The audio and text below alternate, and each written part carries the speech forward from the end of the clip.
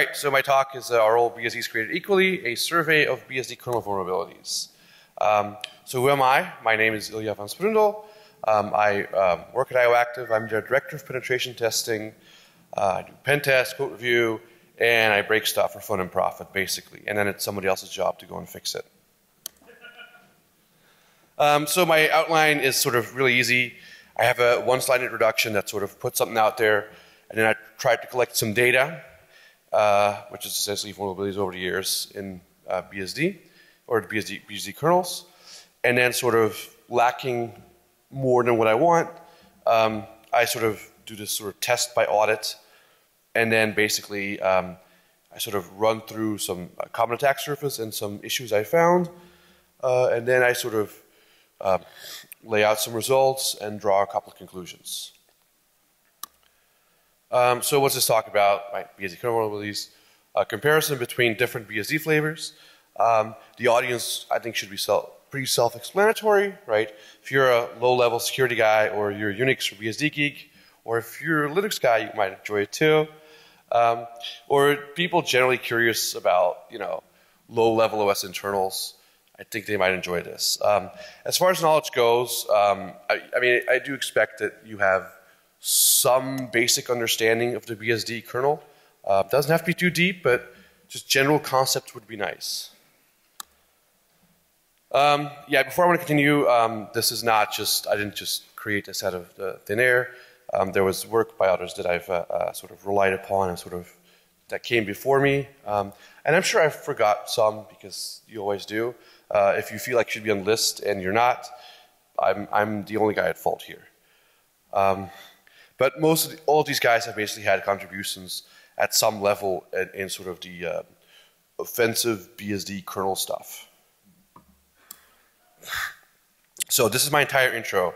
It's basically a small rant by Theodorat from about 12 years ago, where he gave some Forbes magazine interview about the Linux guys and how they suck. And he follows up with some post online, and he goes, well, if the Linux people actually cared about code quality as we do, they wouldn't have had as many, local kernel holes in the last year. And he goes, how many has it been? Like 20 so far? Right? That's the entire slide. And now that thing is 12 years old, but somehow that's been stuck in my head. I've never gotten it out. And I've been like, well, is that really true? Like, can you back that up? And so I went looking for some data.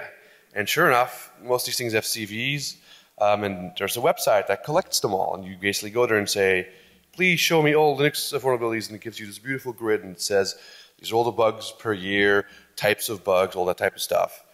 And so if you look at this thing, you sort of see, from 99 till 2007, and this grid is actually slightly older. This is from about 3 weeks ago. The numbers for 2017 aren't quite right. It says 346 there, but it's really today, it's 353. That's the number of Linux kernel vulnerabilities this year, right? But if you start looking at sort of the top, 99 till about 2003, the numbers were pretty mild, right? It was like, 5 or anywhere between 5 and 20-ish, right? So that, and then sort of as of 2004, it kind of sort of, it gets sort of hockey stick that goes on, right? So the numbers basically get worse and worse and worse. More and more security vulnerabilities discovered and disclosed every year in Linux kernel, essentially, right?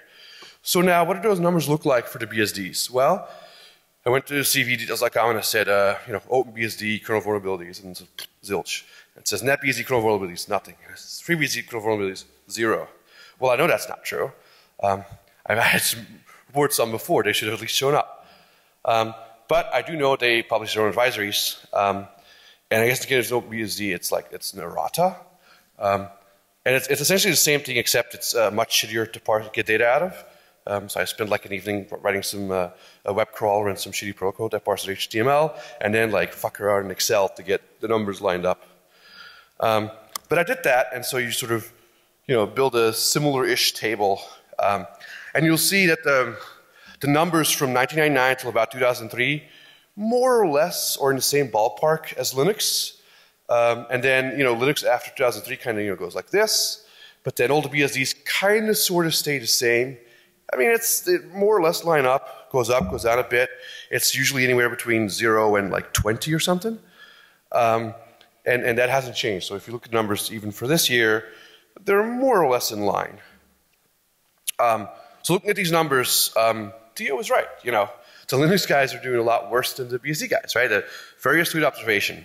And when he said 20 in 2005, that was, you know, a very conservative view. If you look at the table here, it's 133, not 20.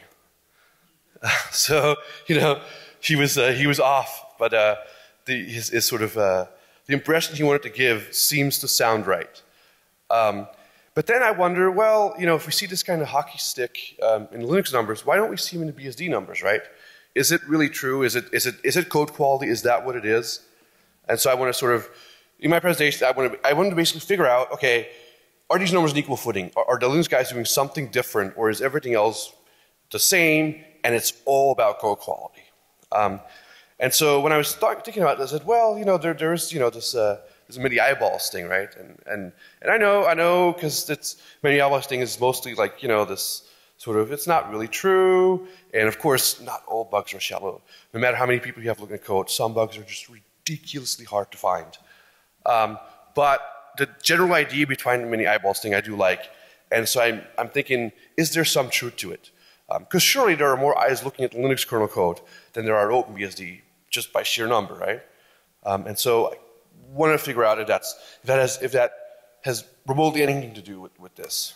Okay, so first of all, I sort of looked around and sort of, has anybody else done this before, right? Because the way you would do this is you go and look for vulnerabilities in these things and see what the numbers are. And it turns out somebody did that 15 years ago. It's a very, very nice Australian guy named Silvio. And he did a black hat presentation about this. And I vaguely remember this, and I looked up the slides, and I'm like, oh, this is, you know, you get this nostalgia, you look at this again, and you're like, oh, these slides are so fucking awesome. And then you start looking at them, and then sort of get to the last 3 or 4 conclusion slides, and Silvio basically goes, well, you know, there's really not that much of a quality difference between the BSDs and Linux in terms of security. Now, that was over a decade ago, it was 15 years ago. So have things changed, right? His conclusions are 3 years before Theo's rant, so things may have changed in those 15 years, right? The time spent in the slides compared between BSD and Linux is like, he spent like a week on all the BSDs combined and then like 3 months on Linux, right? So even like there, that's apples and oranges, right? And then the last one is sort of the, Silvio basically put out this, okay, I'm going to go look for trivial integer overflows and some info leaks, and so that's kind of it, right? And so what I want to do is I was like, I don't want to limit myself to just those two. I want to be a little bit wider and see if I can find some other stuff as well and how easy those things are to find. So I sort of set out and said, okay, I'll go do the same thing Silvio did, just 15 years later. So I spend April, May, June, and a little bit of July auditing BSD source code. And when I set out to do this, I was like, okay, well, where do I think the bugs are? Where would they be, right? What's the interesting attack surface, right? And so you come up with this sort of short list of, you know, where I think they are, right? Number one, I mean, it's stuff where a user can talk to it, essentially, right? So number one is system calls, right? Users are going to have to talk to kernel, and they're going to have to do it through system calls, right? Number two is obviously your TCP/IP stack, right? If you're network connected, someone's going to be sending you packets at some point, so that's attack surface. And so that's sort of the super common, that's the one that, you know, my mom could come up with those. And then I sort of build lists that are like slightly less common to like, you know, sort of rare-ish or exotic or something, right? And so at the top of the list is sort of the drivers, and specifically, you know, ioctls, because, you know, most devices need someone to talk to it and configure it and get data out of it. And then sort of, I started thinking a bit more, and I was like, oh, well, these BSDs, most of them, you know, it comes with these compat layers. That's probably interesting to go and look for bugs.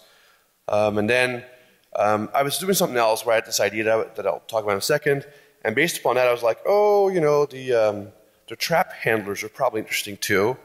And this is where it gets sort of a little bit more and more esoteric. And then it's sort of the, okay, well, what about file systems? And it turns out there's some attack surfaces in file systems as well. And then I'm like, okay, well, there's also networking that isn't TCP/IP stack. Like, Wi-Fi. I mean, it kind of ties into it, but it's really, I mean, it's not, you open up TCP/IP to illustrate it, it doesn't talk about, Wi-Fi frames, right? And then there's other things like Bluetooth and URDA, and I wanted to cover those too, but I ran out of time, so I'll just, in that section, only talk about the Wi-Fi stack. And then I was like, okay, let's just dive right in, and what I'm going to do is I'll sort of have a little slide that sort of introduces the thing, and then I'll show you a little bit of code of a bug, and I'll describe the bug, and for 4 or 5 of them, I'll basically run through a little bit of a demo. So let's start off with syscalls. Obvious attack surface, right? It is exactly how the user talks to the kernel. Without system calls, your OS would be essentially useless. Since the BSDs have evolved since the 70s, they no longer have 40 or 50 system calls. They number in the hundreds, and they do all sorts of funky stuff and performance improvements. And these, I mean, essentially these are things like open a file, read a file, create a network connection, read something from a network connection, close a file, send a message, get my UID. That's the kind of stuff it does, right? And so FreeBSD is at the top of the list. They have like 550-ish. And then NetBSD is slightly below it with 480. And then at the bottom is like OpenBSD. They only have 330 system calls. And functionality-wise, you might say, okay, well, you want to have more rather than less because that have more functionality. And while that may be true, from a security perspective, the less system calls, the better, right? Because less system calls means less attack surface, means more security, right? So just looking at these numbers, you go like, oh, go OpenBSD, right? And then one of my assumptions is basically that, well, given that they're such obvious attack surface and they're so well tested and they're constantly used by apps, this is probably less likely to contain security bugs, right? And so let me show some code. So that's a system call. This one basically drops a syslog message, right? And it takes a buffer and it takes a length and it takes your buffer and your length and it passes it on to this function called doSendSyslog. And doSendSyslog basically takes the length field and then basically puts it in an IO structure, and then from there it sort of takes out the length field again and then passes that along to the kernel malloc function. Now the kernel malloc function is sort of, historically in BSDs it was very special. The FreeBSD and NetBSD have sort of evolved away from that.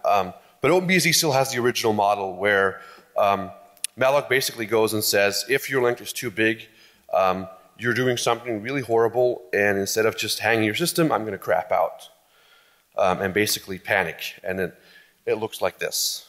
Your system is essentially dead after you do this. And so essentially this is it's an unbound malloc in OpenBSD that triggers a kernel panic.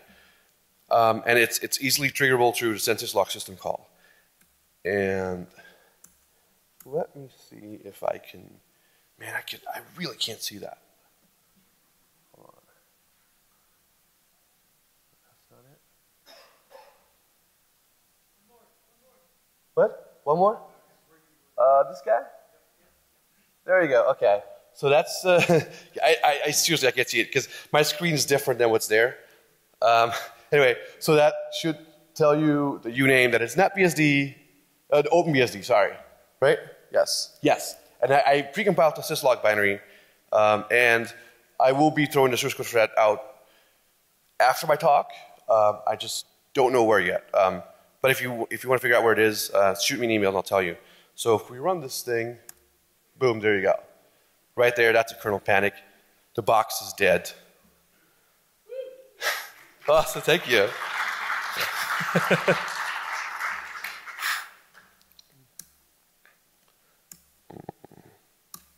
Okay, hold on. Yeah, looks about right. Okay, so that definitely triggers a kernel panic, right? Okay, let's look at another system call because we don't just want to look at OpenBSD, right? So this is a system call called KLD stat, which is in FreeBSD, and basically you call a system call and you say, hey, give me a list of loaded drivers, or for that particular driver, tell me everything you know about it. And sort of this system call goes back and says, here's what I got. And the way that works is it calls this thing called copyin, which takes the data from the user, and then calls kern KLD stat, and it basically collects a bunch of data and puts it in the structure called a stat structure. And I don't have the function for KLD stat in here because I didn't want to like pollute the slide. But essentially what this function does is it fills out two strings that can be about 1,000 bytes long, and it sort of copies a null terminated string into it, but then everything else after no byte is never initialized. So you basically end up with about a half a page worth of info leak stuff. Just data that's on the stack, never initialized, right? This is in FreeBSD 11 is when I looked at it, went back and saw that this bug has been around for more or less about a decade. So let me see if I can demo that too. Damn, oh yeah, this works better.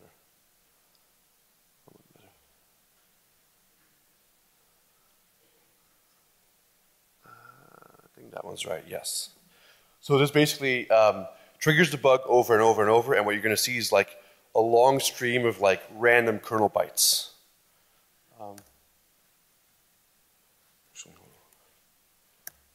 Boom, there you go. All that stuff that's all, you're leaking and you're leaking and you're leaking. Yeah, there's some weird bug where sometimes it hangs, but it basically just keeps leaking and leaking and leaking and leaking. That's endless amounts of uninitialized kernel memory. I was thinking of doing a demo where I grabbed some stuff out of it, but I didn't, ran out of time.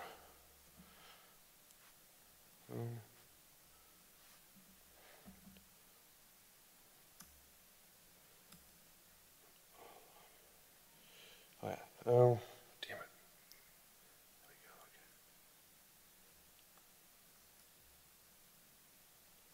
There we go, okay. So now I've seen two of these bugs, and I have several more syscall bugs. I didn't want to spend all my time just demoing those things. But essentially, you know, the previous assumption where we go, oh, well, you know, these things are well tested, they've been around forever, it's highly unlikely they have bugs. Well, that's not really true. Turns out bugs do occur in system calls with some regularity, and particularly newly added system calls, right? That do sense syslucting has only been around for one version. The KLD one happens to have been around for a decade. There's a bunch of others like I have a bunch of other like FreeBSD ones, like you know that show up. So you know the assumption isn't really true. Like if you just assume syscalls won't have bugs, well, it just isn't true.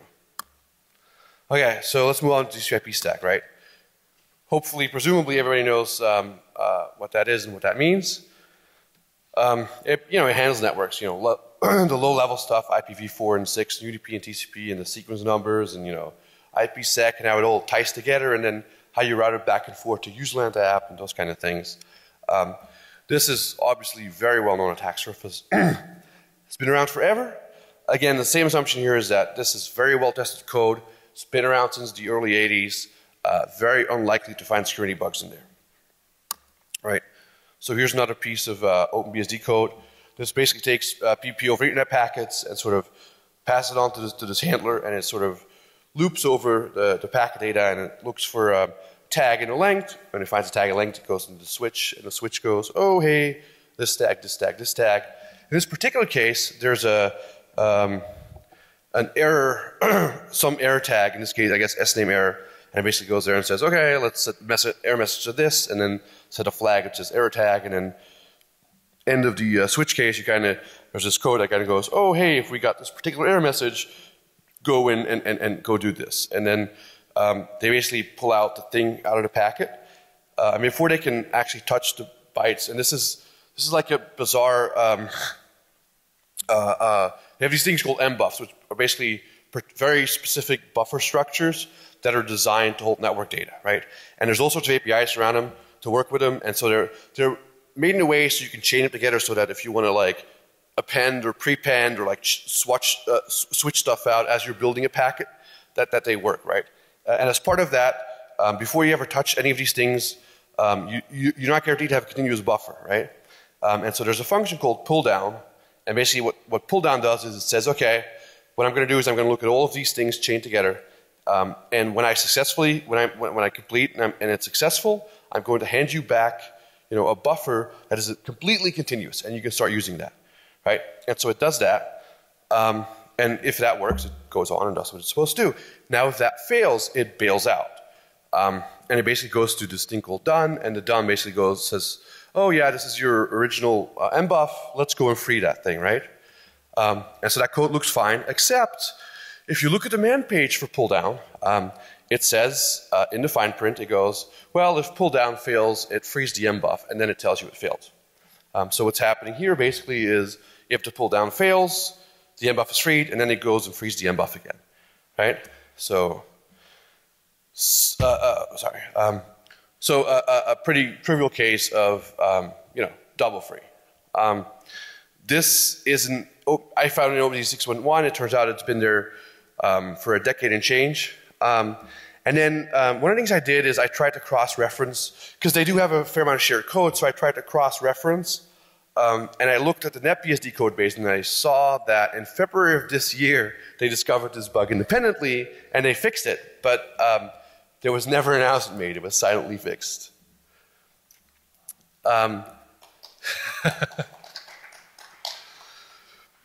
And so again, the previous assumption that this is well-tested code and it's highly unlikely there's a bug in there, well, that isn't really true. While this is well-tested code, it'll still have bugs. And the other thing I discovered is that, so these mbuffs are incredibly complicated, and it's very error-prone, right?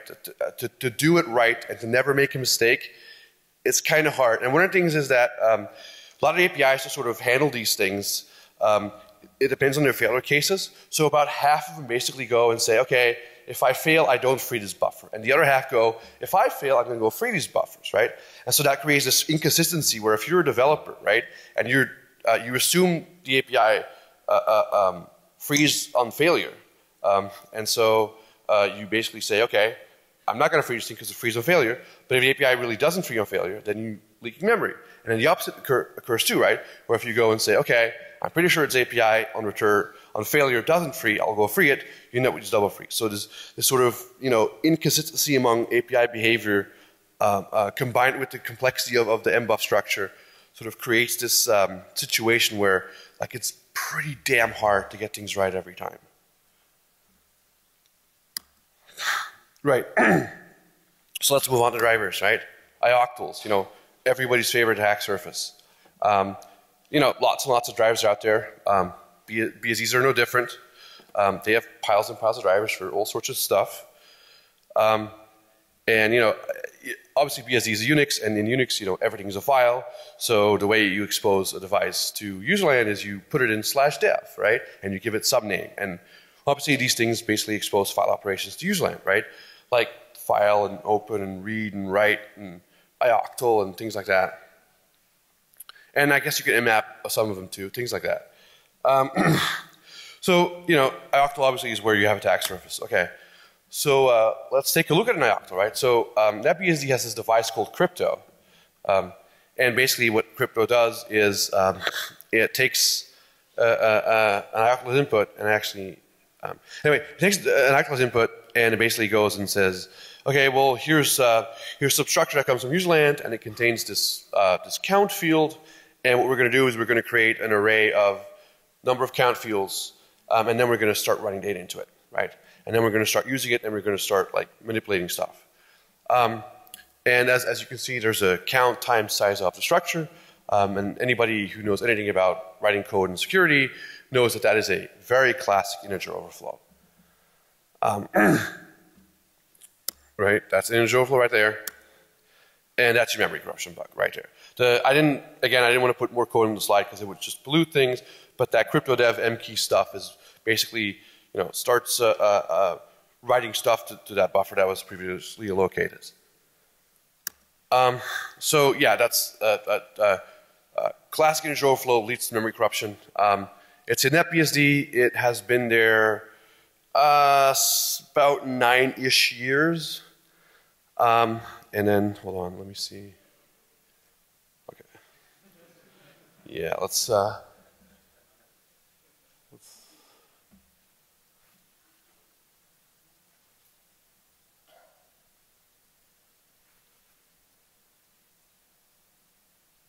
okay. So this is basically, hopefully, fingers crossed, going to trigger the integer overflow and then cause memory corruption, and it'll basically trap into the debugger.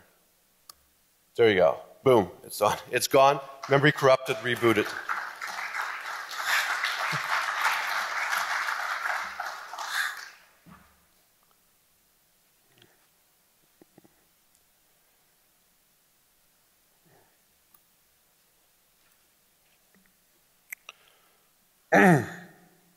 So here's another one. This is a device on FreeBSD called KSIMs, which basically gives you the ability to expose kernel symbols to userland, right?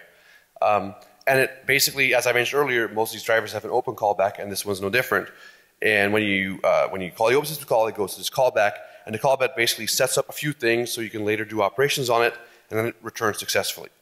One of the things it does in this case is basically, so it creates a file descriptor storage specific private data, which means there is kernel private data associated with the file descriptor you're going to use in userland.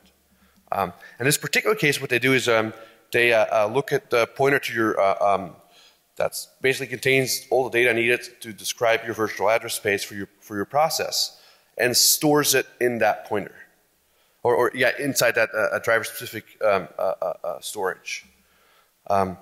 And then basically return successfully. And then later on, there's another system call that basically gets called if you do an mmap in that particular file descriptor.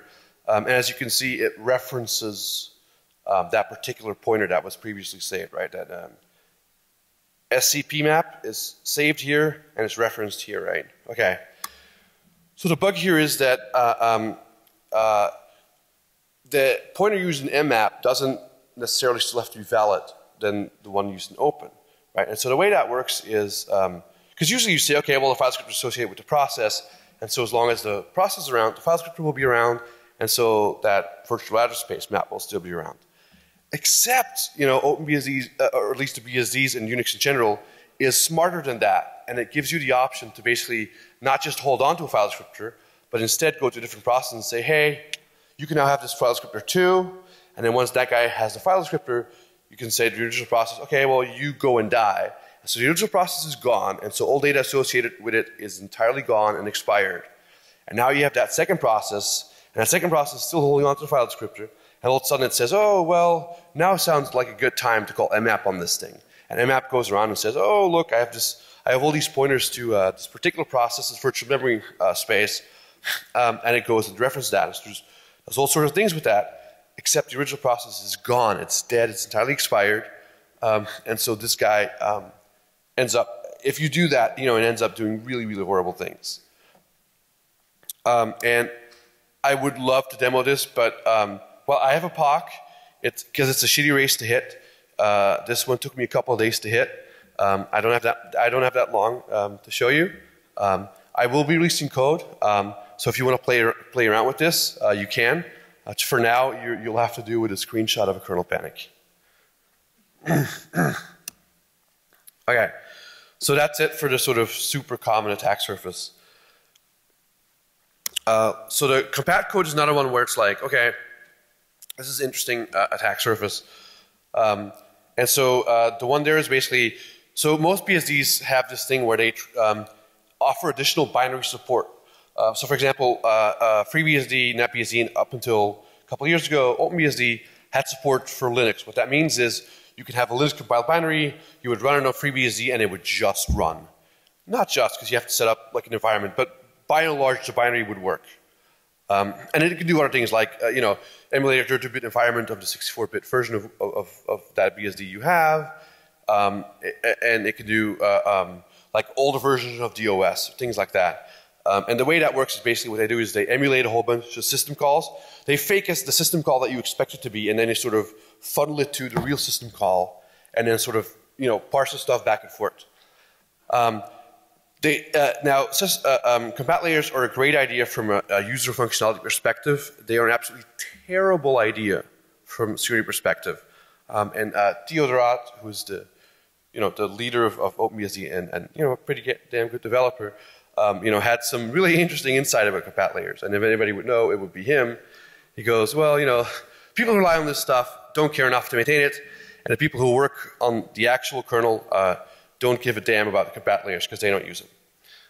He says cultures are underlined in the same direction, and then he says compat layers rot very quickly, which means you write one today and tomorrow it's going to be just useless and just have nothing but security bugs in it. So here's the NetBSD. It's this like SVR4, which is like fairly ancient Unixy thing, and they basically emulate that on NetBSD. So if you have an original binary compiled for that and you move to binary NetBSD, it'll still work. And it has this thing called streams, which is sort of a predecessor to sockets-ish. And so what they do is NetBSD doesn't support streams, so what they do is they fake it and they sort of put a socket underneath. And so the original SVR binaries will then think they have a stream even though it's a socket.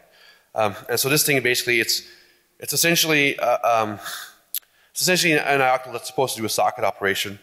And they copy in some data structure and they put in this BSD structure and they pass it on to this NetAddr to SOCAddr in. And NetAddr to SOCAddr in basically looks at this structure and it says, oh, this thing contains a 32-bit offset inside the structure. I'm going to use this offset and I'm going to add it to my pointer and I'm going to give you back a pointer to where you can start reading from. Problem there being is there's absolutely no validation being performed. And so basically you can end up with a wild pointer that points anywhere, which you can either use to trigger kernel panic, your box goes down, or you can, if you know what you're doing, very selectively pick pieces of memory and start leaking very select pieces of kernel memory. And then what's really beautiful is at the top of this file, someone said, well, we're going to pretend we have streams. We don't really, oh yeah, and by the way, this code's really gross. So yeah, this was found in NetBSD 7.1, but this thing's been around for 21 years. It's been there since NetBSD 1.2. It's been around for a very, very long time. And it gives you the ability to read arbitrary-ish kernel memory or cause kernel panic. And so I submitted this bug to the NetBSD guys, and they go, oh shit, yeah, this thing is a total piece of shit. And they go, we fixed a gazillion bugs in this SVR4 thing. We should have never enabled this by default. It is an absolute minefield. And so when I submitted the bugs and they fixed them, they also changed their OS config file and be like, and basically turn off SVR4 support. If you want it now, you're going to have to recompile your kernel.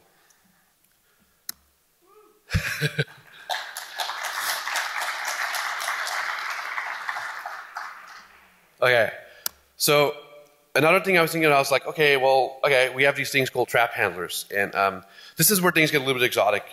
So trap handlers are these sort of callbacks that you register, that like very low level OS code registers sort of when it boots up, and it goes to the OS, or the OS basically sets things up, and so when some kind of a hardware thing happens, these things get called, right? Some kind of an exceptional fault happens, and these are things like division by zero, a system call, a breakpoint, invalid memory access.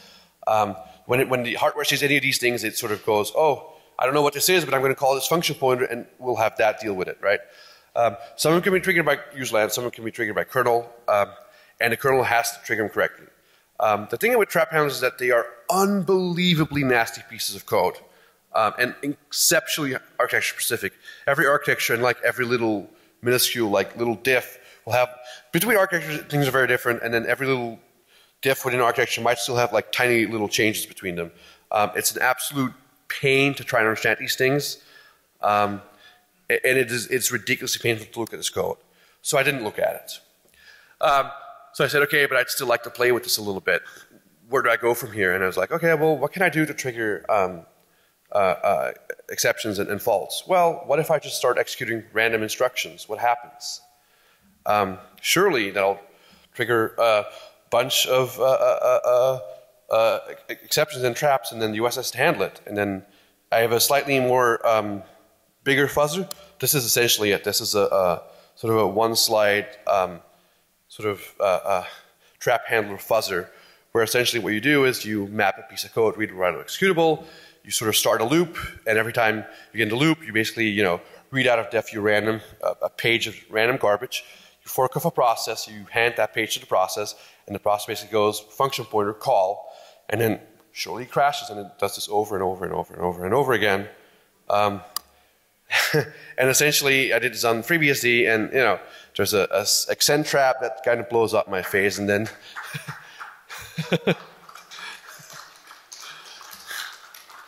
and there's some other signal stuff that sort of blows up. And I have a demo of this. I'm not sure if it's going to work because this thing sometimes blows up fast, and sometimes it takes a while.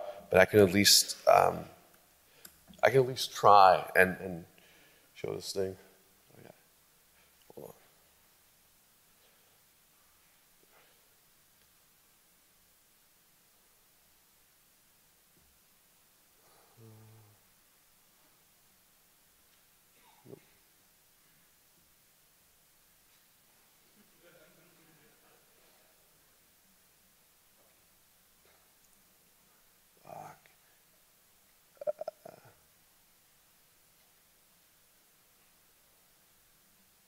Oh man, this is so horrible.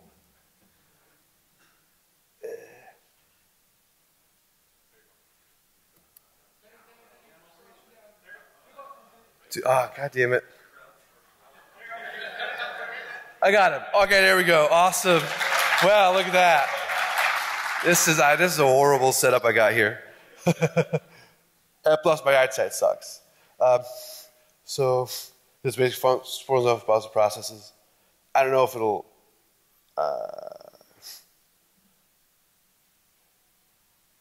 I may have to come back to it later because give it a few minutes, it might die. So these are all crashes of that second thread, but without anything. Yeah, this doesn't crash the kernel yet, but eventually it'll crash the kernel.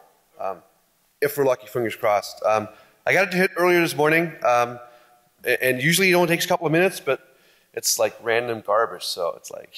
How are you recording which values cause crashes? So not in this version, but I have a version that basically has a UDP socket and sends it to a server.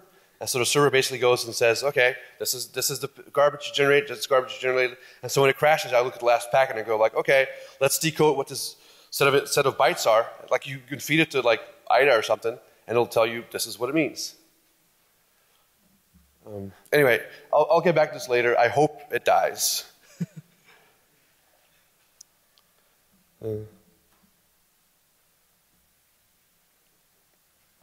But essentially, so yeah, there's a send trap that hit, and then there was another send signal trap that hit, which is this one. And so hopefully, I can show this in a little while. So let's move on to file systems. So obviously, when you think file systems, you say, okay, well, you have a file system image and you can mount it, and obviously, if you, or have a USB stick and plug it in and have that mounted, and if somebody doesn't parse the file system correctly, then bugs show up, right? That is number one. That is an easy attack surface. There's another one that I was playing with, and I was like, okay, that could be interesting. So in the last couple of years, all three of the BSDs have built-in support for fuse. And I don't know if you guys know what fuse is, but fuse is essentially a mechanism that allows you to have userland file systems. And the idea being there is that, writing file systems in kernel is really, really hard. And so if we move to userland, it's okay if your file system does something bad or crashes. The OS won't go down. And so what that requires is your normal BSD VFS layer now has to support a file system that's in user as opposed to one in kernel. If kernel is talking, everyone's trusted. If kernel to user is talking, they're not trusted. So you're now taking this layer that it's always talking to someone that it's trusted, and you're basically now feeding it a bunch of data from userland that's no longer trusted. So the VFS layers in theory should have been hardened for fuse. So I looked at fuse for all three BSDs, and basically sort of my impression was the NetBSD fuse, this is funny, right? So they're family, right? They all fork from each other, except when fuse came around, they all said, nope, we're all going to sort of make our own little thing. And so you have three distinct fuse implementations for the three different BSDs. And so NetBSD sort of, in my view, made the most complete implementation, which allows sort of for the most options and flexibility. FreeBSD, I think, has the most controlled one in terms of the amount of stuff they'll take from userland in terms of a file system is highly controlled. And so what that means is there's relatively little opportunity for consumers to make mistakes, but there's more opportunity for the parsing inside the fuse code itself to make mistakes. And then OpenBSD sort of has sort of this minimal implementation. And then they all, none of them implement Irritable, but they implement all of the other file operations. Damn, I'm going to have to skip through this because I've got only a few more minutes left, I think, and there's conclusions I want to get to. But anyway, this is the get CW system call for the BSDs, for OpenBSD, and that you can hit that from Fuse. Anyway, let's skip over the file system stuff. Yeah, the network is interesting. You know, there's some bugs in the network stack where if you send a packet, the box goes down. Blah blah. Oh, and this is one of these things where there's all these wireless drivers that have like these straight up heap smashes where they're not expecting a malicious radio, even though they're taking data over USB. And so if you have a malicious radio, all of a sudden the OS has all sorts of heap overflows. But let's skip through that through.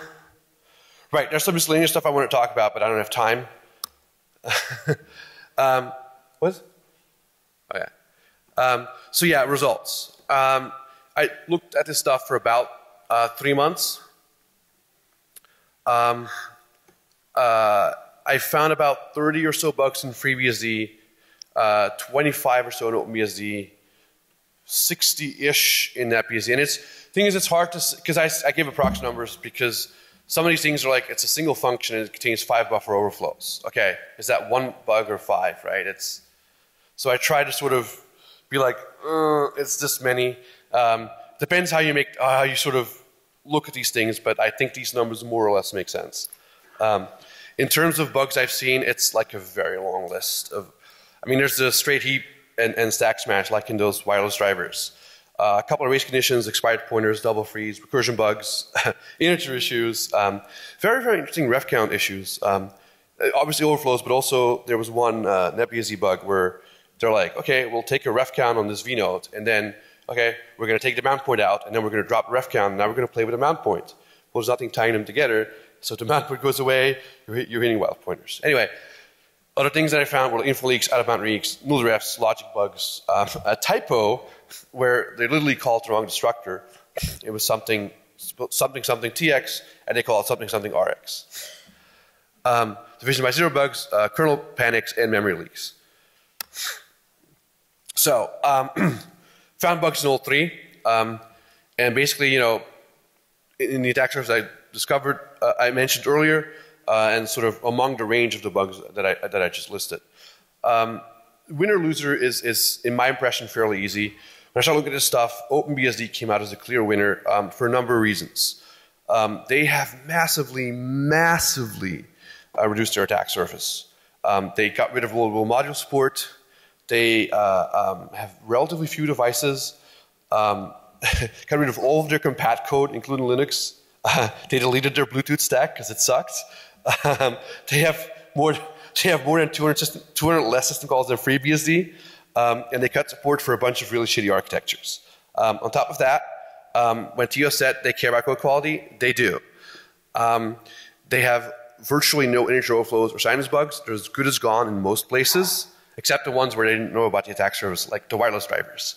And then also very few info leaks. So the bugs they know about and the patterns that they know, they look for them, you know, like a madman, and they eradicate them. NetBSD is one of these where it's like, okay, comparatively, they're the clear loser. Tons of legacy code and compat code, so that's, you got attack surface right there.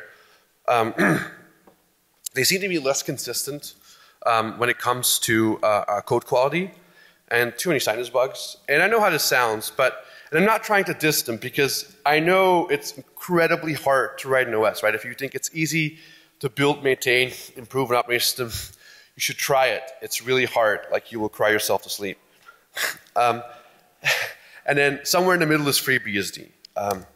Now, when I start reporting these bugs, sort of here's the response I got, right?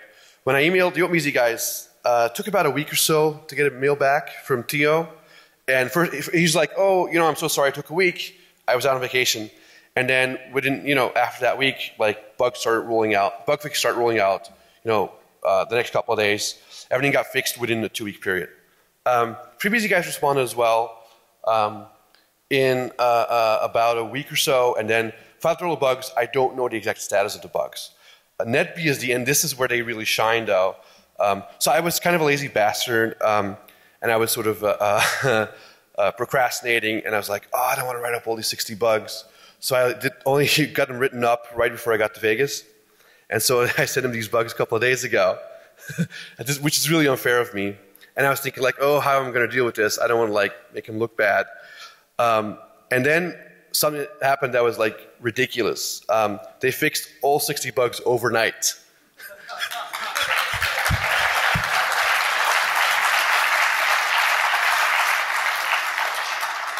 Which is unbelievably impressive. And I told him that. And I told him, like, if you want to call me out on being an asshole, you can.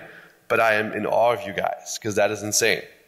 Additionally, they also turned off SVR4, which I think is a great deal. And when they emailed me back, they said, we've disabled this thing, something we should have done a very, very long time ago. So yeah, pretty much, and my slide's more conclusions. Bugs are still easy to find. Various levels of quality. Most consistent was OpenBSD.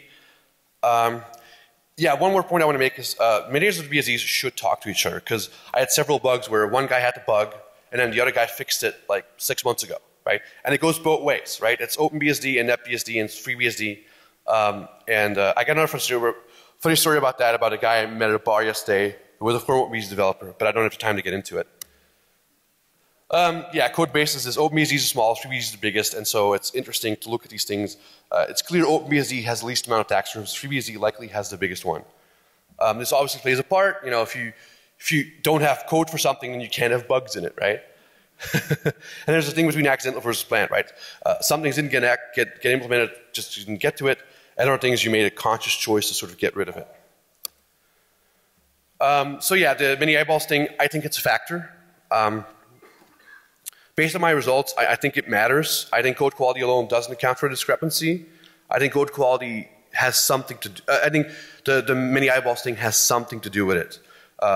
My view is that, say what you will about the guys looking at the Linux kernel, and you can say a lot about them, there are just simply so many more of them, and it shows in the numbers.